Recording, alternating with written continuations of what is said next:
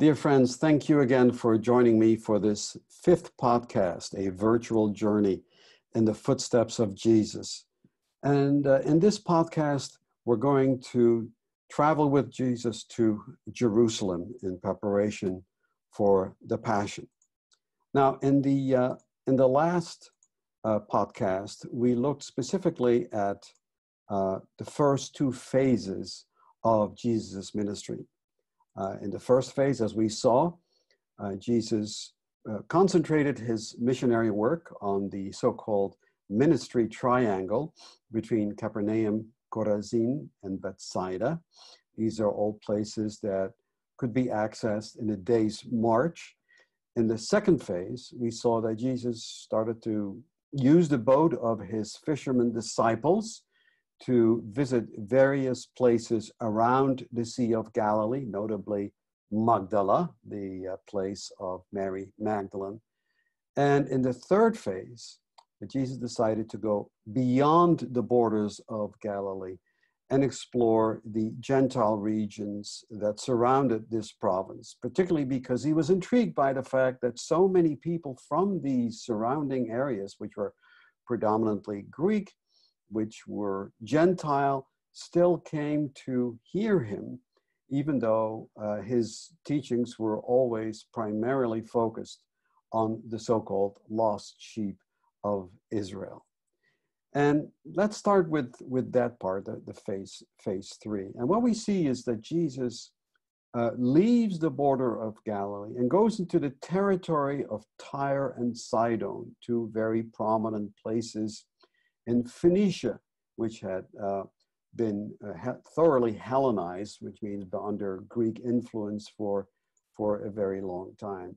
The region of Tyre, for example, that the evangelists talk about, was a very prominent port city today located in Lebanon. In fact, some people believe it is one of the oldest continuously inhabited places in the world. And here in this region of Tyre, Jesus met a Gentile woman who obviously was familiar with his teachings. And she approached Jesus and said, you know, my daughter, she's very sick. She's very ill with an unclean spirit. And so asked Jesus to heal her. Now, we know Jesus to be a very compassionate figure, very kind and merciful figure. But I must admit, the response that Jesus gave this Gentile woman was not very nice. He said, let the children be fed first, for it is not fair to take the children's food and throw it to the dogs. And this is a not so subtle reference to the way Jews looked upon Gentiles as people who clearly didn't adhere to the purity laws, who didn't eat kosher foods, who adhere to Greek customs. And so the reference to dogs as Gentile is not a very politically correct one, shall we say.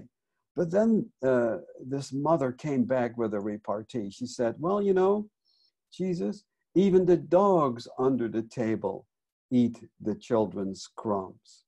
And so, and she said in a way that, you know, you may not think that we Gentiles are God's chosen people, but we are still yearning for God's grace. And Jesus, to his great credit, immediately accepted that rebuke and said, was deeply impressed by the woman's faith. And he said, oh gosh, you know, you go home, and when you come home, your daughter will be healed. And of course, when the mother came home, indeed, her young daughter was well. Now, I find this to be an extremely important passage in the story of Jesus. Perhaps outside the Passion, the most important moment in everything that we have seen so far, because it really made him confront the fact that his ministry, while not terribly successful in Galilee, obviously found great resonance with people for whom he really hadn't intended his teachings to begin with, the Gentiles. And again, previously he always said to his followers that my teachings, my instruction, the Kingdom of God program is for the lost sheep of Israel only. This experience, this journey into this Gentile territory gave him pause. And what's so interesting is that after this experience, Jesus does not go back to Galilee. What he does is he cuts across and visits Panias, or Banyas, as it's called today in the north of Israel. Now, Panias is a very odd place to reflect on your ministry as a rabbi, because Panias was for centuries known as a sanctuary devoted to the Greek god Pan, who is sort of the messenger of the gods, and the FedEx agency of the gods, if you will.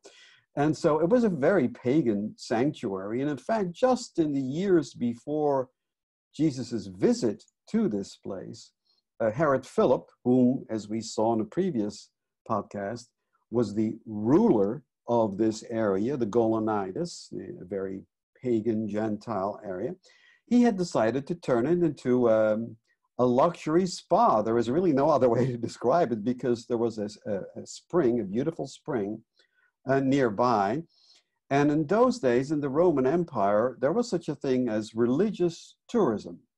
People obviously went to many places that were considered sacred, such as, for example, the island of Delos in Greece, which was associated with the worship of Apollo. And when people did that, they sort of turned it into a vacation. You know, they took their kids and they camped out. And so religious tourism, the idea of blending a getaway with a religious purpose, was a very well-known feature in the Roman Empire at that time.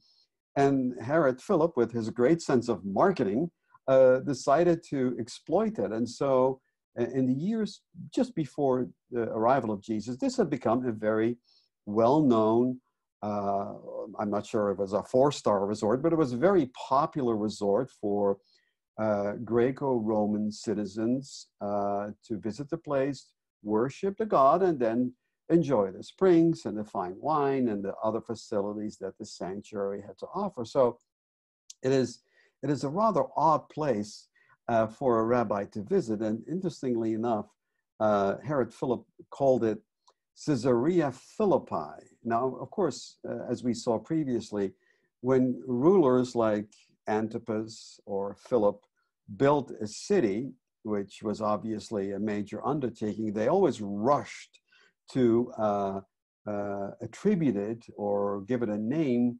that sort of honored the ruler of the Roman Empire at that time, the emperor. And so Caesarea is, of course, the root of that word is Caesar, the word of the emperor.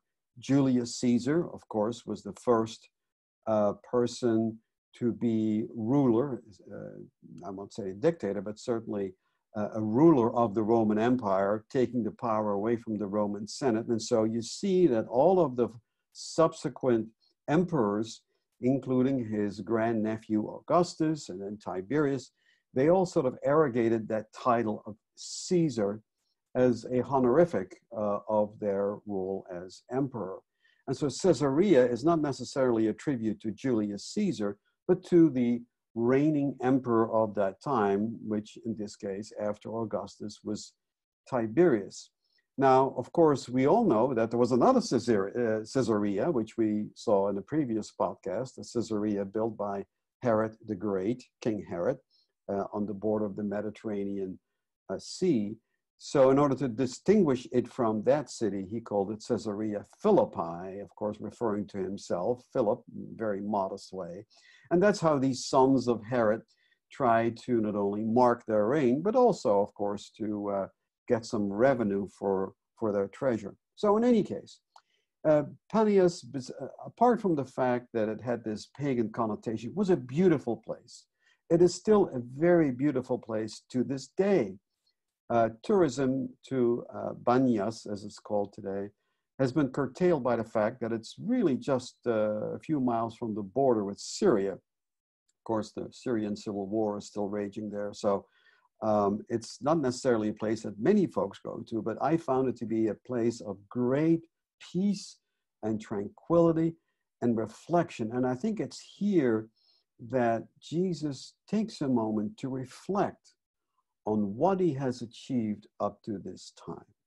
Now, I know this is a surprise to many of you, but in my book, I argue that the ministry of Jesus could not have been more than anywhere from 9 to 12 months, perhaps 18 months, but not more. And that's a surprise to many people. But according to the Synoptic Gospels, if you look at that, there is only one reference to Passover, which, of course, was the primary event on the Jewish calendar during the Second Temple period. I mean, you could not avoid going to Jerusalem for Passover. And if for any reason you didn't, then clearly there was a reason for that. So the ministry of Jesus, I believe, was incredibly short, certainly compared to people like Jeremiah or other prophets who had a whole lifetime to develop and hone and polish their ministry and the message of their ministry. In this case, Jesus only had a very, very short period of time to develop this program of the kingdom of God, which is, I think, one reason why so many of his followers were still confused about what that really meant. In any case, it is here in this beautiful place of Panias, or Caesarea Philippi, as Mark accurately refers to it, that Jesus asks a very fundamental question to his followers. He says, you know, after all what I've done in Galilee, of all the miracles I've done, all the healings I've done, all the sermons I've given, what do people think that I am? What do they think I am? And the disciples, they sort of look at each other and they scratch their beards and, they say, well, some say, you're like John the Baptist. Others say, well, you're like one of the Hebrew prophets, like Elijah, And Jesus stares at them. You can imagine the scene. These apostles, they sort of shuffle their feet and say, "Oh my God, we're really put on the spot right now." And then only Simon says when Jesus says, "Yeah, but I don't want to know what you think." Oh boy, that's a difficult question. And only Simon Peter says, "You are the Messiah." And boy, what an incredible moment that is, And of course, Peter at that point has become sort of Jesus' right-hand man. That's why Jesus gives him a nickname. Peter's name was not Peter. It was Simon. But Jesus gives him a nickname, which is Petros. And so we should translate that the way it is in Greek, which is Rocky, So Jesus refers to Simon as Rocky. You're my rock. You're Rocky. And Rocky, true to his name, is the rock of Jesus' ministry, says, you know what? I figured it out. You are the Messiah. And I think this is the crucial turning point, because Jesus says, well, if you know that, but if so many of my followers know that, and if we go back to Galilee and we see that really very few people have changed in response to my Kingdom of God program, then what have I really accomplished? And here you find a very uncharacteristic outburst in the Synoptic Gospels. As we saw in the beginning, phase 1, this is where Jesus concentrated his initial ministry. This is where he did tremendous amount of healings and miracles, Capernaum, Chorazin, Bethsaida. And then you have this really emotional outburst that Jesus says, woe to you, Chorazin, woe to you, Bethsaida. If the powerful deeds performed among you had been done in Tyre and Sidon, obviously referring to the faith of that mother that he encountered, they would have changed their ways long ago. And here again, it's a terrible accusation saying that, if the Gentiles can have faith, how come you don't have faith? That's a tremendously important and damning outburst that he gives here. And in fact, the worst is reserved for the city that was the headquarters of his movement, the very base of his movement. And he says, and you, Capernaum, will you be exalted to heaven?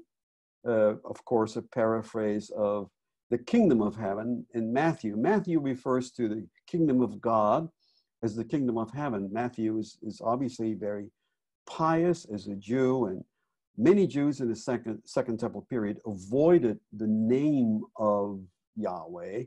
They would refer to it obliquely as Hashem, the name, rather than God or the Lord.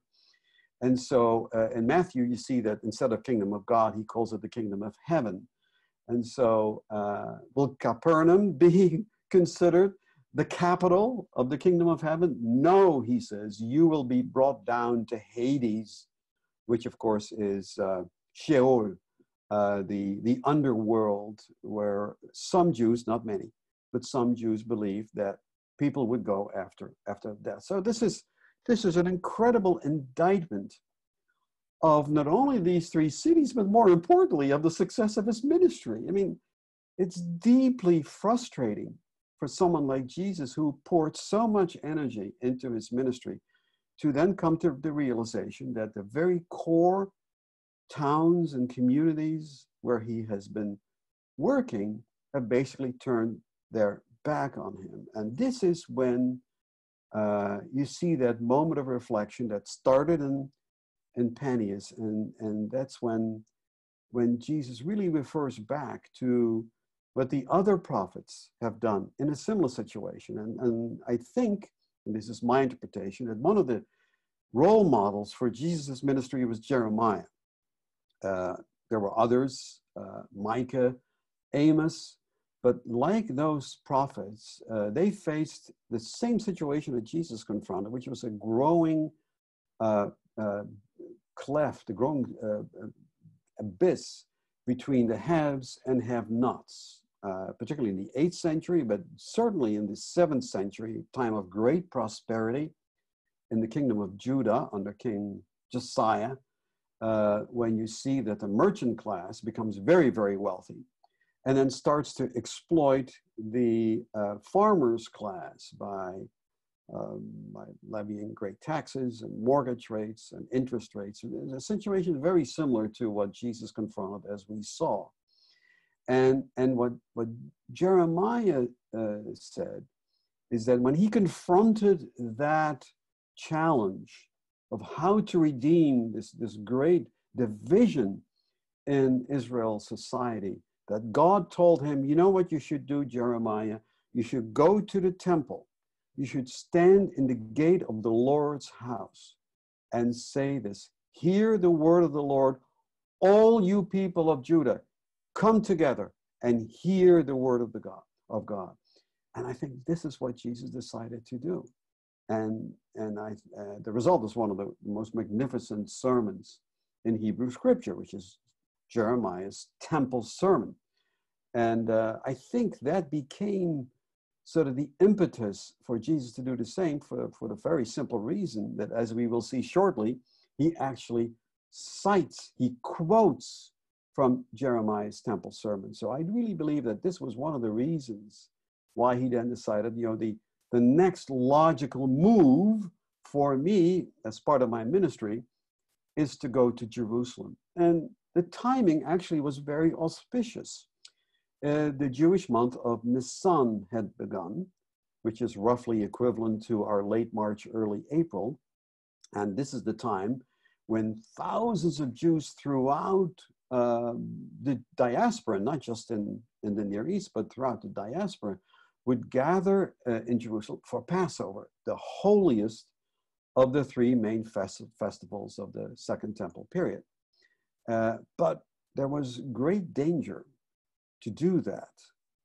And many of the pilgrims who came to Jerusalem then were very apprehensive, because as we saw in my previous podcast, it was just 2 months since 2 years since the great massacre that Pontius Pilate, not a nice guy at all, had occasioned in the forecourt of the temple, where thousands of people, simple families, would come to the temple, where a demonstration was happening at the time against the design, the plan of Pilate and Caiaphas to use temple funds to build an aqueduct. At that time, as I told you earlier, Pilate had sent his soldiers into the forecourt, and they had killed everyone in sight, not just the people who happened to be demonstrating peacefully against the so-called aqueduct plan, but also people who just come to the temple to worship, or to bring their tithes, to make a sacrifice, or simply to show their family the beautiful building. They too were cut down. So for many people, this was a moment to say, well, obviously our faith requires us to go to Passover and to make a sacrifice in the temple, but is this really a smart thing to do right now? And it's so wonderful that Mark expresses that perfectly. I think Mark's gospel has sort of been short shrift because, most of our Sunday worship tends to cite Matthew and Luke because they are more literate, they are better writers, they are such wonderful storytellers.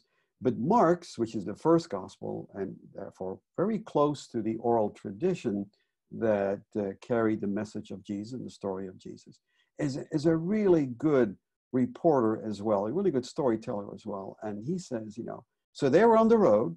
Jesus has said, guess what? We're going to Passover, okay? Follow in line, here we go.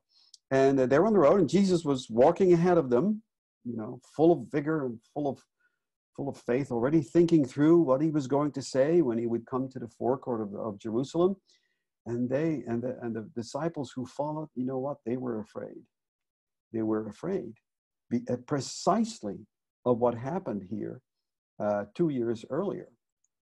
And one of the evangelists even refers to that, the fact that Pilate had mingled the blood of the innocents with those who came to sacrifice. So it was a very even then, and I'm talking the second half of the first century when the evangelists wrote, the massacre of 28 AD was still very much on people's minds. Now, there was something really wonderful happened as they marched down to Jerusalem. And there were two ways to do that. One is through the territory of Samaria. That's where John's gospel places the journey to Jerusalem, the road to Jerusalem. But the synoptic gospels place the road to Jerusalem along the River Jordan. And if you follow that, I've followed that road several times. The main city that you pass along the way is Jericho.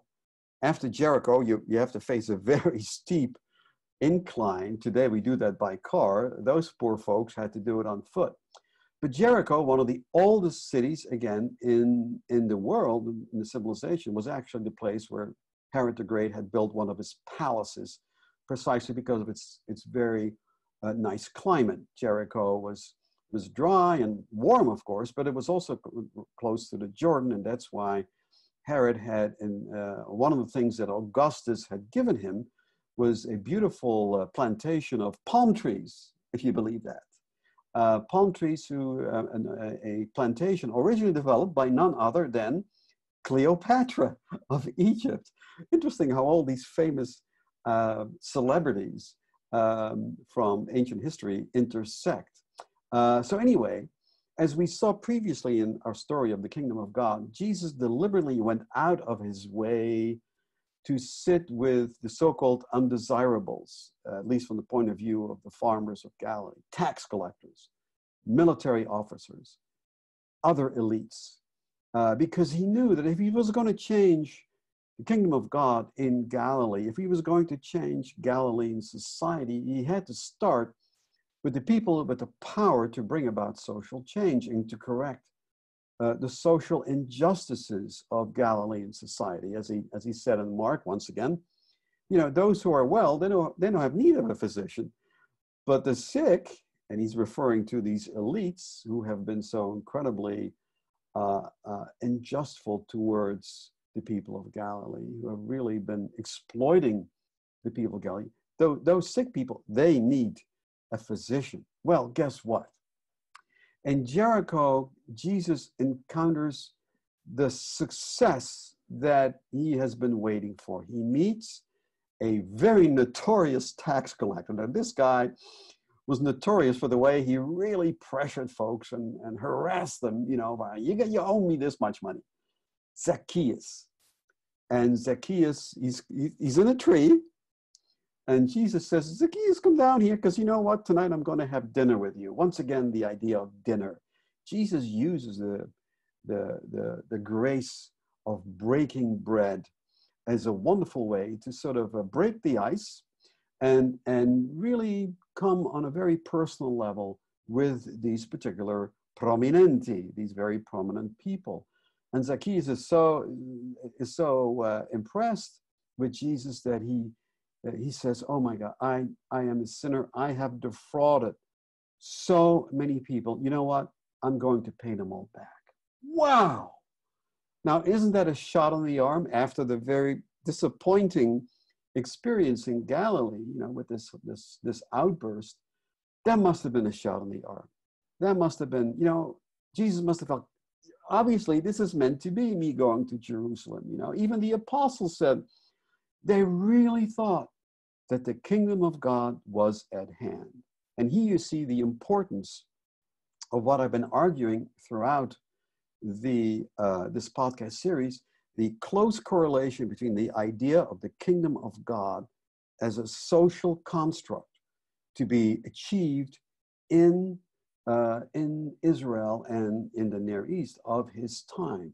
The kingdom of God was not just a heavenly promise for those who were faithful, that after death they would receive the kingdom of heaven. No, it was a construct that we had to begin to build right now. It's not something to be delayed until after death. No, it's something that we need to build right now. And you can see that because the Gospels here make a very close inference between the realization of the kingdom of God and the success of converting Zacchaeus, a tax collector, by starting to undo the social injustices of that time. Well, and it's, with that great enthusiasm, that wonderful positive spirit that Jesus and the disciples arrive in Jerusalem. And this is when many of them, not Jesus, as we saw, he's been here before, but of course the temple was still under construction at this time. So in the intervening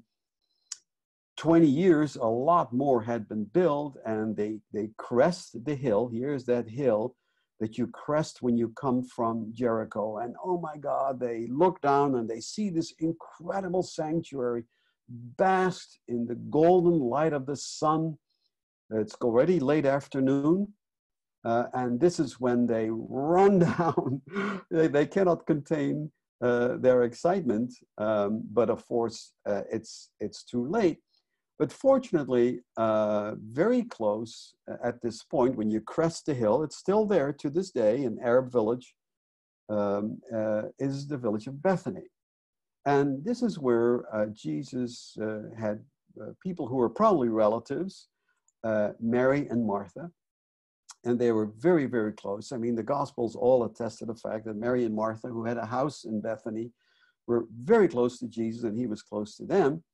And this is a wonderful story. Any husband who's ever been chided by a spouse for not doing enough housework, taking out the trash, will relate to this particular story, where Jesus starts teaching Mary, and so it's up to Martha to run around and do the dishes and clean everything, because all of a sudden she has these guests in her house and she's busy cooking and saying, oh my God, where are they going to sleep, and do we have enough food to eat, and all these things.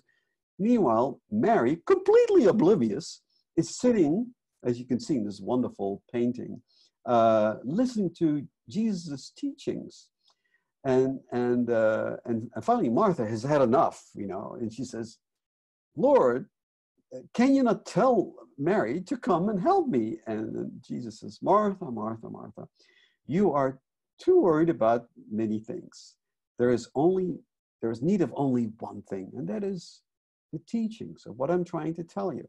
Now, this is an extremely unprecedented moment, I think, not for Jesus, but for Jewish history, because what Jesus says is that he accepts women as disciples as much as men. He doesn't make a distinction between men and women, as many other sages did.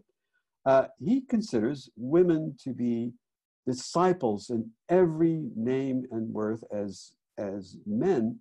And for example, Mary Magdalene is a very prominent example of that. But even here, Mary and Martha, they are welcomed as Jesus as disciples, which is quite rare. In fact, it's a theme that I just finished writing about in a new softcover book called Women of the Bible that hopefully you will see near the end of this year. This is not a pitch. I'm just saying that that's forthcoming. And then the next day, after they, of course, have a breakfast, and of course, they need to spend some time with Mary and Martha and hear all the stories of what's been happening. They finally make their way to the temple, to Jerusalem. And this is when I think the Palm Sunday events take place. And because Jesus is welcomed into Jerusalem, of course, his renown has now preceded him. And so many of the people in Jerusalem come out to welcome him, and that's great. But what it also does is that Jesus is delayed in actually getting to the temple, which is the whole point of actually going to Jerusalem now. And so, well, clearly he's delighted with this reception, and people are shaking his hand, and they want to talk to him and all that, which is great. But then by the time they actually make it into the sanctuary, it's too late to give that speech that he's been working on. And so, as Mark says, it was already late. So they had no choice but to say, well, this is not the time to make that speech.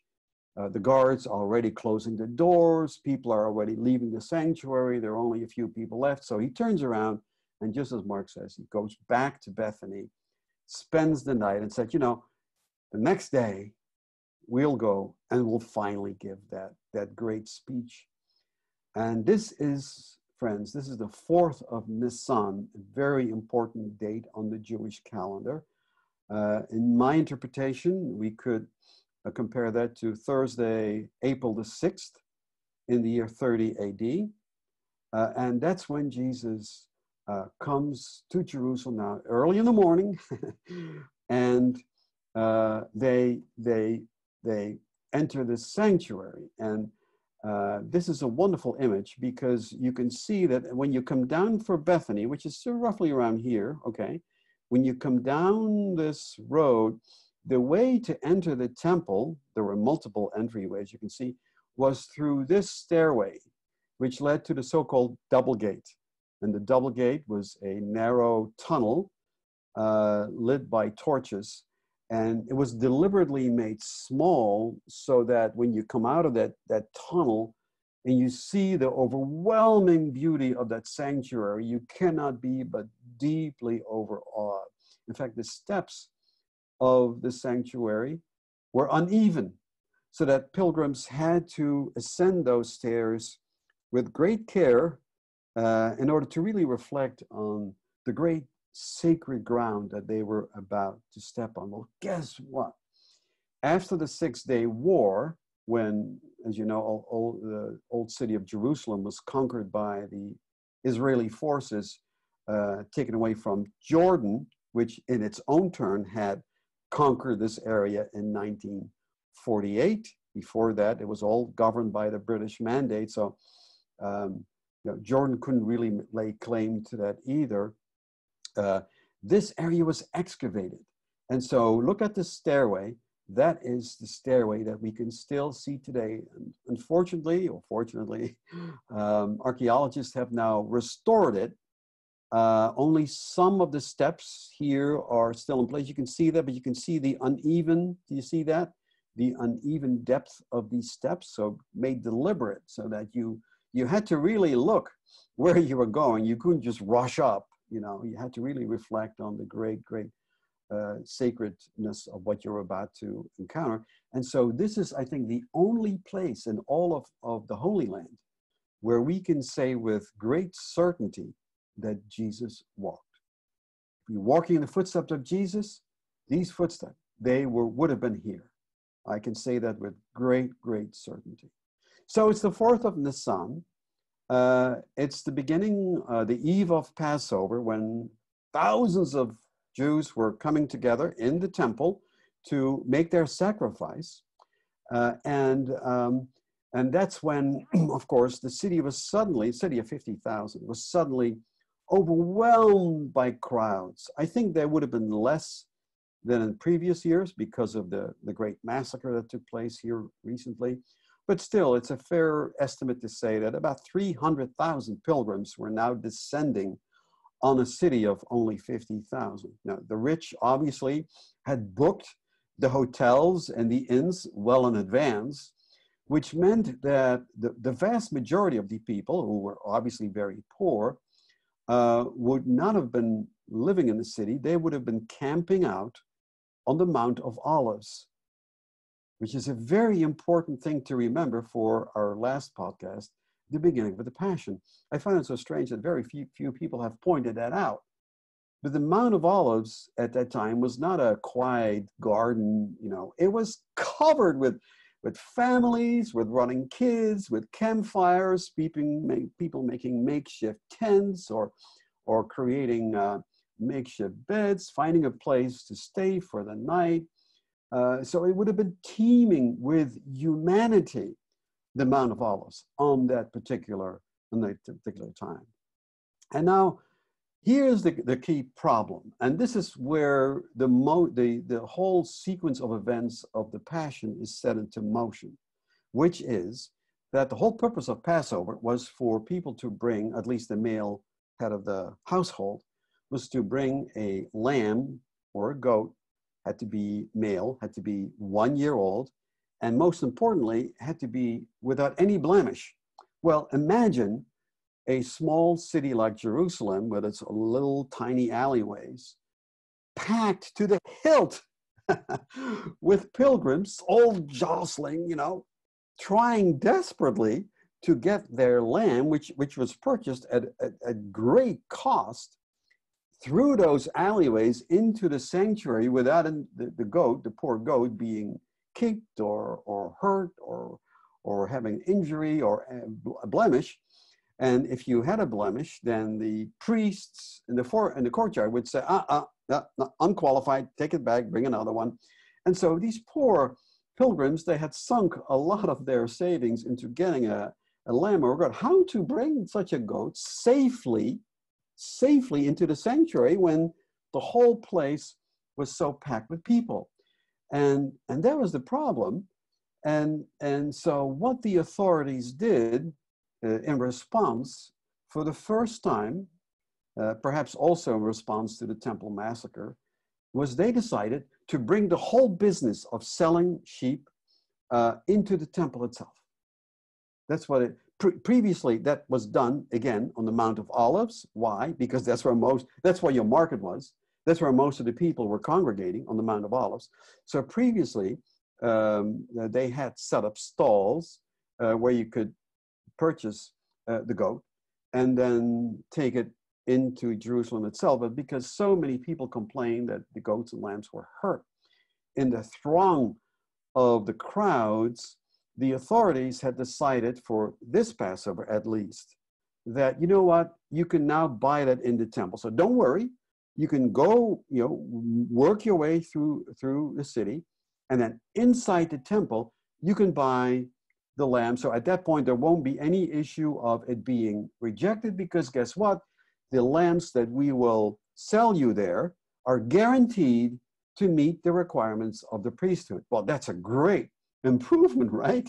You wouldn't have to worry. You could say, okay, great, I'll buy it over there, and then can walk straight into the inner courtyard and sacrifice my sacrificial lamb. There was only one problem with that particular hypothesis, with that particular shift in the campaign, is that you could not use Roman coins, or any other coins for that matter, into the temple precinct itself. That was a problem. How do we deal with that? The priesthood said. Obviously, we wanted people to get here and get an authorized and certified lamb, but we cannot have Roman coins in the temple. Why not? Because, as you can see, they carry the head of the emperor. And as we know, the Jewish law forbade any depiction of living beings, graven images. And this most certainly is a graven image. As you can see, it's graven into the metal of the coin. So how do we handle that? Well, somebody said, guess what? What we will do is when you come into the temple courtyard, before you go and buy your lamb, we will set up currency changers, money changers. Oh, what a great idea. Yes, so when you come in, before you come into the holy ground, so in the outer courtyard, this is the outer courtyard, the courtyard of the Gentiles, where Gentiles could come and where these coins were tolerated. You could change from the Roman coin into the only currency allowed in the temple, which is the Tyrian shekel, because it only carried symbols. It didn't, depicted anything. Besides, it had a very high silver content, which also made it very applicable as a currency. So anyone coming into the temple to buy a lamb to be sacrificed now first had to go to one of those stalls, those currency exchange booths that you see throughout the Near East to this day, and change your currency into the shekel. And with the shekel, then you can go, continue on, buy your lamb, and then go into the courtyard. Perfect, right? Well, guess what? Jesus was not at all prepared for that. He had imagined himself, perhaps from the days when he visited the temple as a 12-year-old, when he taught in the forecourt of the temple. He had imagined a large forecourt with throngs of people, and all he had to do is step on a soapbox and start to speak, just as Jeremiah had done. Instead, what he saw was this bazaar, this crowd of people, first, offering to change your money, and then to sell you a lamb or a goat, guaranteed to be unblemished. And so he was so disappointed by that, by this commerce going on, obviously not a very good place or a good occasion to speak about the kingdom of God, that in a flash of anger, and we now see that Jesus, as a man, he was human, though he was divine in this particular point, he is human. In a flash of anger, he takes out his belt and he starts to chase the money changers from the temple, as seen in this beautiful French painting. And I think this is the turning point, because what he says then, is it not written, and he's quoting Isaiah once again, is it not written that my house shall be called a house of prayer for all the nations, a house of prayer for everyone who wishes to come and pray? And now he says something that is going to condemn him. But you have made it a den of thieves. Now he's quoting the temple sermon of Jeremiah. But the Sadducees don't know that, because the Sadducees don't recognize the books of the prophets, and Jeremiah is one of the books of the prophets. What's more, it strikes a nerve, because just less than 2 years earlier, Caiaphas, the high priest, and of course the whole coterie of chief priests, were accused by the people of being exactly that, of being thieves, of stealing from the temple treasury, the Korban, to build this so-called aqueduct for Pilate. So the accusation, first of all, the whole turmoil, the riot of chasing people all over the forecourt is guaranteed to prompt the Roman garrison up on the fortress overlooking the temple to come running out. And second of all, the temple guards are all upset because this upsets the whole solemnity of the eve of Passover and the rite of sacrifice. And finally, it really is a personal accusation directed directly at Caiaphas himself as a thief. So Mark says, again, Mark is so close to those events. He says, as soon as the chief priests heard him say that, they were looking for a way to kill him.